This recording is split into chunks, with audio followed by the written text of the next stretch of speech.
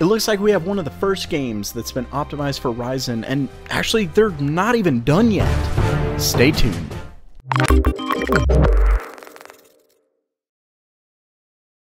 I had a completely different video planned for tonight, but had to scrap it when seeing a couple articles from Tom's Hardware and PC World. I originally saw Tom's Hardware article first, but luckily PC World gave me a couple extra views on it, and really it seems others have chimed in on theirs as well. I so wanted to get it to all of you sooner, but alas, I do have a day job. If you like what you see, don't forget to subscribe though. It helps the channel and helps me bring you more daily content. So let's get right into it. Stardock and Oxide Games let some tech sites have a look at a new beta build for their upcoming Ashes of Singularity Escalation update. For those who don't know, the original Ashes of the Singularity was one of the games that Ryzen's performance was quite lacking when compared to Intel. The standalone expansion is very similar with more units, etc. Well, in the new beta tested, Ryzen got a huge boost in performance. Apparently AMD wasn't joking when they said they were working with game developers to optimize for their platform. Okay. There's a lot of numbers and some confusing information coming out, but before I get into that, AMD stated in their testing that Ryzen saw a 26% boost in large batches of average FPS to a maximum of 33% in normal batches of average FPS, with them all averaging out to a 31% increase compared to testing with the previous version of the game. They stated the 1800X would, quote, still be a bit behind the 7700K and 6900K in testing. After a fairly compact optimization effort, we now see much closer FPS. So what did they find out in their testing? Tom's Hardware had some unusual methodologies, but really it seems they received the update with very little time for in-depth testing. The configuration they used came from their 1700X review. This means they had Ryzen's RAM running at 2666, and they also stated all their processors were running at stock performance and used the crazy settings for the game. AMD was running their tests with 2933 memory and used the high preset. Ryzen didn't get the 31% boost in overall frame, but that's almost certainly due to the use of the crazy preset, which makes the GPU more of the bottleneck.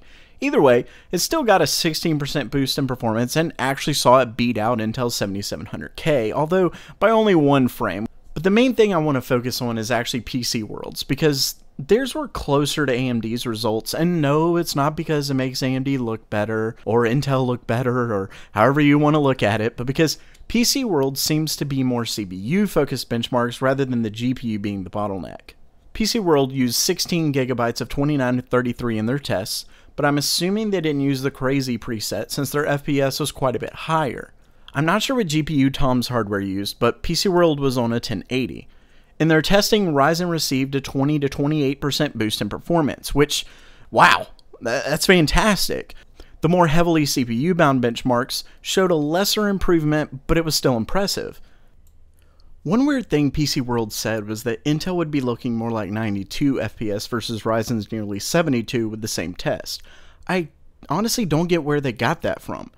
Their only other test they did with Ryzen was the original Ashes of the Singularity, and the disparity is roughly the same. They're quoting here at 32 FPS with Ryzen and the 7700K at 38 FPS, although they did mention that this was the more CPU-bound difference, but then they're comparing it to the less CPU-bound difference. I'm just not really sure where they came up with that. But here's the thing. Oxide's Dan Baker made a very telling statement to PC World. He says, and I quote, "We've invested thousands of hours tuning Intel CPUs to get every last bit of performance out of them, but comparatively, little time so far on Ryzen." He then goes on to tell them that they wanted the beta out to the world to show Ryzen's potential, which means there should be even more advancements yet to come. Bethesda has also stated that they're partnered with AMD and working on optimizations, etc. So what does all this mean? Well, for one, there clearly is room for improvement from developers. Tom's Hardware noted the download was very small, which makes it pretty clear it was nothing but code changes. But of course, as happy as I am to bring this to all of you who I know want to hear it, let's not get ahead of ourselves.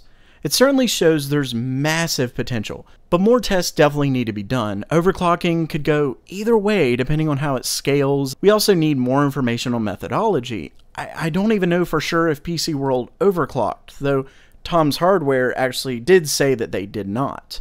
But of course, this seems to have been sprung on everyone, so it's understandable for now.